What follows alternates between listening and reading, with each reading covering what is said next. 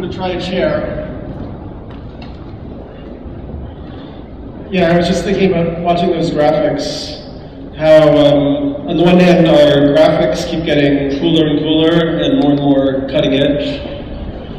And on the other hand we have less and less fish in the oceans and less biodiversity. And hotter and hotter climate, more and more polluted environment.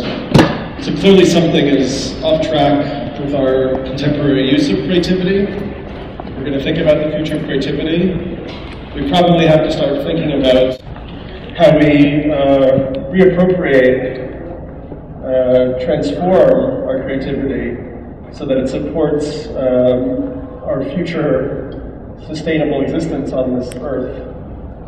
To go back through my path and trajectory a little bit, I was a journalist. I grew up in New York City in Manhattan. My parents were artists and editors. My mother had actually been involved with a famous literary movement in the 1950s called the Beat Generation. She'd been involved with the writer Jack Kerouac, who wrote On the Road. I don't know if that book's as popular in Mexico as it is in America. Then she was a book editor. My father was a painter. I was a journalist in my 20s in New York, and I was writing for the New York Times Magazine, Esquire, Rolling Stone, and so on. Writing about the ecological crisis in particular, and then just my other experiences as being sort of part of like the literary, artistic culture of New York, I began to have kind of a spiritual crisis, an existential crisis, where I began to really think about the fact that underlying the acceleration, the kind of euphoric, hysteric acceleration of all of our cultural phenomena, there was kind of an underlying tragic nihilism that our culture had, the culture that I grew up in particularly, had forfeited the religious beliefs of the past, and I think obviously that was a necessary process. So for instance, my parents had, my dad had been Christian Catholic, my mother had been Jewish, so they had, given up those past beliefs and had accepted the worldview of secular materialism, of scientific rationalism, which essentially, is based on the idea that consciousness itself, is only brain-based. It's kind of an epiphenomenon of matter. That we're simply in a process of physical evolution based on this, accidental conjunction of gases and whirlpools of energies that have pulled this solar system into manifestation. So when I was in my late 20s and I went through this spiritual crisis, as I said, it had come from working on stories about the ecological crisis, about what was happening to Actually, I wrote a piece for Esquire magazine about the decline of the sperm count, which they liked because it kind of fitted their kind of humor around male sexuality and so on. But it turns out that all around the world, the sperm count has declined drastically over the last 50 years, along with the increase in cancers of the reproductive system, breast cancers, and so on. And when you start to trace that back, you discover that it has to do with the plastics and the endocrine disrupting chemicals, chlorinated pesticides and so on that are concentrating throughout the food chain. So it's just one aspect of this much larger ecological crisis that we're creating on the earth right now. But when my piece came out, a few other pieces on that subject came out, I just saw how enable or incapable people were to reacting to this kind of ecological scenario. I began to realize that something really deep was wrong in what we were doing, and I began to realize that the basis of it was this inherent nihilism. And I began to ask myself, okay, so I'd grown up in the scientific worldview. It's what my parents had accepted. It's what my teachers had, told me was the case. It's what most of the books I read insisted upon. But did I really know that it was the case? Did I really know that consciousness was only an epiphenomenon of brain function? Did I know, how could I, from my own subjective phenomenological perspective, ask this, sort of answer for myself the question of, was there a soul? Was there a spirit? Was there an existence of anything larger than just a physical body that would end in a kind of permanent extinction? So when I reviewed my life up to that point, I remembered psychedelic experiences from college. And those drugs had been, highly, kind of suppressed and ridiculed since the 1960s, when they were associated with these larger cultural and countercultural and even social movements. They'd been demonized, they'd been made illegal, and so on. So at that point in my late 20s, I began, and I was a journalist, so I began to read a lot about shamanism, the use of visionary plants and substances in tribal cultures around the world, and then I was able to get assignments to go visit some of these cultures. For instance, I came to Mexico, I went to Oaxaca, to Huatla de Jimenez, where I'm sure I just terribly mispronounced that. I'm sorry, I apologize. But anyway, I visited the town where the magic mushrooms had been rediscovered, psilocybin had been rediscovered in the late 50s, or mid-50s. I also went to West Africa and went through tribal initiation in Gabon with a tribe there called the Bwiti, using a substance called iboga, which is actually now known in the West as ibogaine, where it's treatment for, it's becoming more and more popular as an underground treatment for addictions, particularly heroin addiction. I also visited a tribe in Ecuador called the Sequoia, people there who have an ancient tradition of using a plant medicine called ayahuasca. Out of curiosity, how many people here have heard of ayahuasca? So ayahuasca is a sacred medicine of the Amazon basin. It's used by tribal people from Brazil through Peru, Ecuador, Colombia, and it's two plants that have to be brewed together for a very, very long time, and they produce a unique visionary experience that you often have, you almost invariably have in a ceremony, led by shamans who make music, and the music is like a guiding instrument, the chanting and so on, that they believe really can lead you through these visionary realms and even induce, kind of experiences of healing, deep awakening and so on. So I had a number of these experiences, and I ended up writing a book, my first book, Breaking Open the Head, which was really ended up being a personal account of my shift in worldview from secular scientific materialism to recognizing that there were these other dimensions of the psyche, and that the realms that shamans talk about are just as valid as the realms that scientists talk about. And for me, this was quite a traumatic and amazing revelation.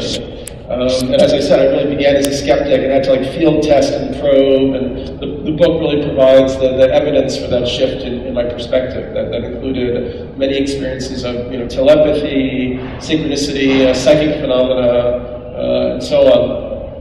And then correlating that with the evidence I received when I interviewed many people, talked to many shamans and practitioners, and then also reading literature ranging from Carl Jung to Rudolf Steiner to many of the greatest visionary thinkers who have tried to create kind of a ladder or a template for the skeptical modern mind to re-access these lost dimensions of the psyche.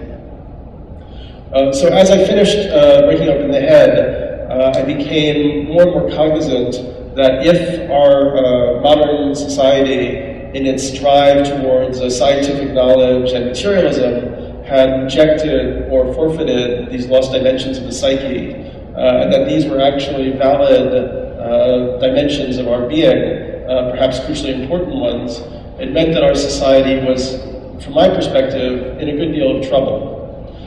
Because we had neglected, it's kind of like we're dealing with half a deck, we've accepted one aspect of the world, but we've neglected or negated its underside, the other dimensions of our reality. And then I began to look at indigenous cultures around the world and realize that many of them had a knowledge system about this time, particularly tribes like the Hopi in Arizona, or the classical Mayan civilization in the Yucatan, who seem to have spent an inordinate amount of their cultural creativity and energy to understand the nature of these very large cycles of time, and to construct kind of instruments or measuring devices where they, wow, really? It's rats. I'm not even at 0.1 what I wanted to say. Oh well. Okay, so anyway, so I wrote a book called 2012, The Return of Quetzalcoatl, where I basically ended up believing that, arguing that there was a validity to these ancient understandings of this being a time of transformation, a time of planetary awakening and integration. And so for me, I never anticipated 2012 to be a threshold of anything necessarily destructive, although I think we can see, if we look at these massive events that are happening around the world, like Fukushima or the oil spill in the Gulf, the negative side. On the positive side, the evolution of our communications technologies, which is essentially meshed human society into one planetary mind, the beginning of what thinkers like Teilhard de Chardin talked about as a noosphere. If you think about the Earth having just a physical environment of life, that being the biosphere, then you could also think of the Earth having a thinking envelope around it, which we could conceive of as a noosphere, the Greek word nous, that means mind. So essentially, with 2012, I felt that we're in this process of this awakening of the planetary mind, and potentially an evolution of human consciousness and human society to its next level or dimension of being. And from my perspective, that's the process we're going to see taking place. That transformation, has already begun and will continue to evolve, open, unfold over the next, 5, 10, 20 years. I can't put a particular time limit on it as it's a process, And for me, aspects of that process include the integration of Western science and Eastern metaphysics, mystical traditions, indigenous shamanism, and I could discuss many, many ways in which these things are now coming together that I think you would be fascinated to know about. I mean, one example, for instance, there's research being done on meditative states of Tibetan monks by brain scientists, and really teaching them a lot about brain plasticity. And then there's a lot of tremendous research now going on psychedelics, which is one of my areas of interest. There's a group called MAPS, the Multidisciplinary Association for Psychedelic Studies, MAPS.org, who've been sponsoring research around the world on the value of psychedelics for healing. So for instance, they're doing studies in the US using MDMA, more commonly known as the street drug ecstasy, as a treatment tool in therapy for post-traumatic stress disorder, PTSD, particularly with veterans returning from the Iraq and Afghanistan wars. And they're finding that MDMA has about an 80% success rate when used in therapy compared to other treatments which have very low success rate. This is even with treatment-averse sufferers from PTSD. So in any case, I could offer many more examples, but I only have an extremely limited amount of time, apparently, as to how the aspects of our psyche are now becoming available for our scientific and rational culture to explore, and there's a kind of merging taking place of science and spirituality, which I think is really crucial. Suddenly got very dark in this audience. I guess we have does that mean I'm supposed to leave, or is that just just the way it is, I guess, right now? Okay, we got some darkness, so that was pretty good. Anyway, so let's go from darkness into the light. And on the one hand, we have this, we have a massive ecological crisis that actually threatens human survival in the near term. For whatever reason, we've inherited the inertia of corporate, capitalist, social, military, industrial, entertainment mega machine, and this thing that we're kind of enmeshed in is unfortunately having the impact of decimating our future existence on this planet. So whatever creativity is in our near-term reality, it has to shift from, my gadget, my little company, my little design project, whatever it is we think we're doing, to somehow recognizing that we're actually integral aspects of this planetary ecology. And actually, I think that you could really look at, humanity and the Earth constituting as a kind of planetary superorganism.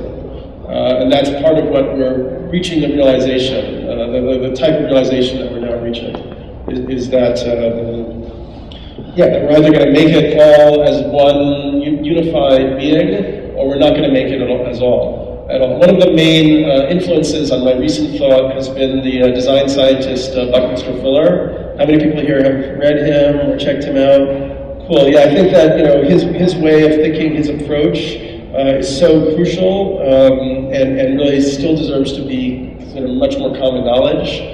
He wrote a book called Utopia or Oblivion in the 60s, and another book called Operation Spaceship Earth. And so his perspective is that essentially, if you looked at the acceleration of our capacity for creativity, for innovation, technology, technical development, and at the same time, if you also looked at our increasing capacity for destruction and so on, our two endpoints of our social evolution were either going to be comparatively utopia or oblivion. Either humanity would mesh itself together and use our resources, hyper efficiently to guarantee everybody, at the very least, a decent way of life.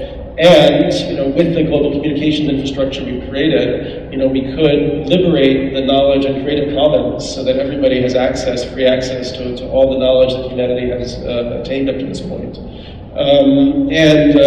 Recreate local communities as self-sufficient living laboratories where food is grown locally rather than transported great distances, where sustainable regenerative technologies for restoring the environment are used, and so on. I mean, the absolute fact is that some type of major kind of rapid mutation of global consciousness is going to be necessary. If you simply look at the trajectory that we're now on, and for instance, they talk about a necessity for a rapid reduction in carbon emissions, and clearly, that if we don't, and at the moment we're on course for a 4 degrees temperature rise by 2050, and a 6 to 8 degree temperature rise by the end of 2100. So maybe it takes people who come from, the psychedelic counterculture, edge realm, intellectual fringe, to just point out that, whatever the construct we think we're in now, is going to have to make a major course correction, and we can't pretend that it's anybody else who's going to do that. I mean, I think we're always looking for authorities or outsiders. It's actually going to have to become something that comes from the individual and the collective human soul. The realization that this transformation is not only necessary, but actually is very much within our grasp, within our power to bring about. And one way, for instance, that we could look at doing that would be use of social technologies or social media. So I can't see Mitzi anymore, so if I have to stop talking, she should just... do I have to stop? What's that? What's that? 5 more minutes, okay. So for instance, we see that Facebook within under 10 years has reached, has 1 billion people, involved with it. We see also, we look at the Arab Spring of 2011, that these were, civil society movements, revolutionary, transformative movements that were kind of brought into manifestation by social media, social technology, by these tools, communication tools like Twitter and Facebook. But we also see that these tools are limited. They allow for forms of communication, forms of coordination, but they're not really devised to construct what we probably will ultimately need is some type of more direct democratic infrastructure, so that we shift from a society based on competition and domination to one that's based on cooperation and symbiosis. This idea, by the way, that humanity is on the cusp of awakening and self-realizing itself to be one planetary superorganism is one that actually meshes well with current and recent understandings in biology and evolution. What biologists and evolutionists have more and more understood or discovered is a great book on this, by the way, is a book called Spontaneous Evolution, combination of a cell biologist and political philosopher, Steve Berman and Bruce Lipton, is that if you look at previous epochs of evolution, it's like competition, aggression, are the hallmarks of immature ecosystems. When ecosystems reach a point of sophistication and maturity, they move into cooperation and symbiosis. And we all have a tremendous example of this process in our own bodies.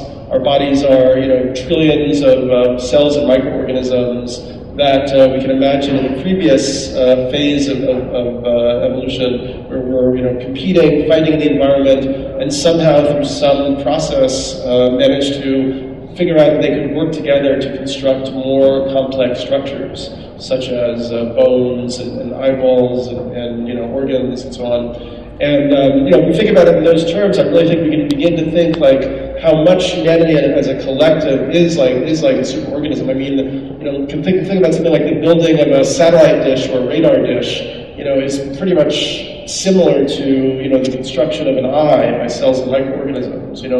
All around us we're enmeshed in these invisible webs of coordination, and symbiosis. But we still have a corrupt political and financial structure that is not allowing for human creativity to be unleashed properly to solve the problems that now face us. All right, guys, maybe I'll stop there. Does that make some sense? Yeah. Yeah? Did I speak too fast? No. No? All right, so I'm around all weekend and beyond, so if you got inspired or have anything you want to say, just come and chat. And it was really, really nice to talk to you, and enjoy your bonus. And I hope I didn't bring you down. The thing that I want to say ultimately is I think that humanity can make this shift.